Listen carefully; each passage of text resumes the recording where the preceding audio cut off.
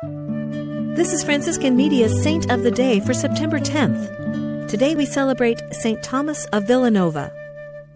The first time Thomas of Villanova was nominated to become an archbishop, he declined. When he was again nominated, he accepted. But he insisted that the money given to him to furnish his new residence would instead go to the local hospital. "What does a poor friar like myself want with furniture?" he asked. Born in Castile, Spain, Thomas became an Augustinian priest and a leader of his congregation. For years he wore the same habit that he had received as a novice, mending it himself.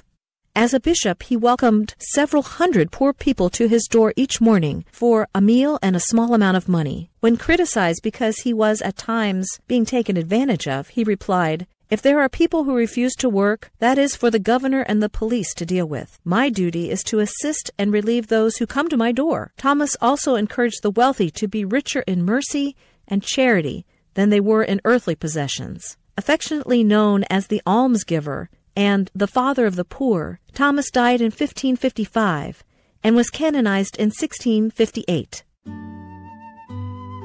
There's more about the saints along with inspiration and Catholic resources at our website, saintoftheday.org. From Franciscan Media, this has been Saint of the Day.